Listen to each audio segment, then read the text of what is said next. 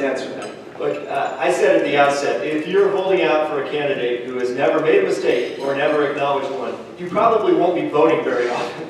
Not just in this race, but in any. I see the Congressman's challenge here. In fact, I'll raise you one. Congressman, will you join me now in turning down all contributions from lobbyists? Let's become the first two candidates in a congressional race in America to take that stand. Will you join me? Congressman Coffman? You know, I just think it's just ridiculous. This is a ridiculous Washington game. You have lobbyists on your campaign. If you think it's wrong, get those lobbyists off your campaign. Let me tell you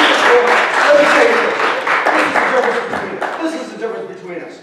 People decide to support me based on what I do and what I believe in. I think, you know, I went to the United States Army and the Marine Corps. You went to Harvard and Yale. I don't know what they taught you about honor and integrity there.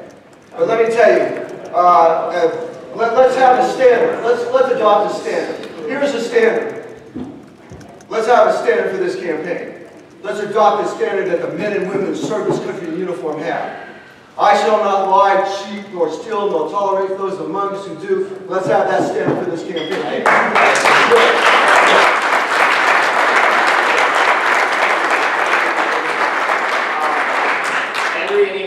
Any other follow-up on that? I'm deeply disappointed by the Congressman's decision to question my honor and integrity. I made it clear at the outset, and as I've done for the last 18 months, that I revere the Congressman's service to our country.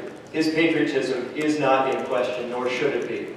In fact, I've told my staff, and they can tell you, I will fire anyone on my team who challenges the Congressman's commitment to our country. That is not at issue. I just want to know where you've compromised yourself based on a contribution. Where have you compromised yourself based on a contribution? It's only in Washington that you could be interrupted while trying to pay your opponent a compliment. Oh, I'm sorry.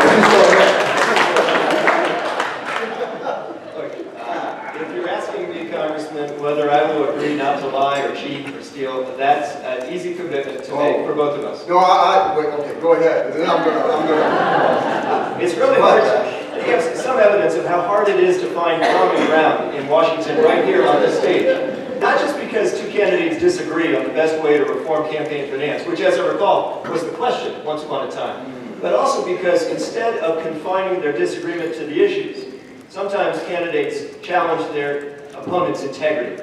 I'm disappointed by that decision. It's not, I'm challenging my integrity.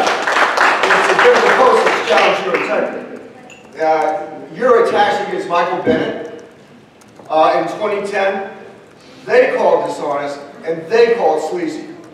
And so you did not rise to the very standard that you agreed to today in this debate. That military standard of integrity was not honored in your last campaign. I want you to honor it in this campaign because what you did to Michael Bennett was fundamentally wrong and it was dishonest.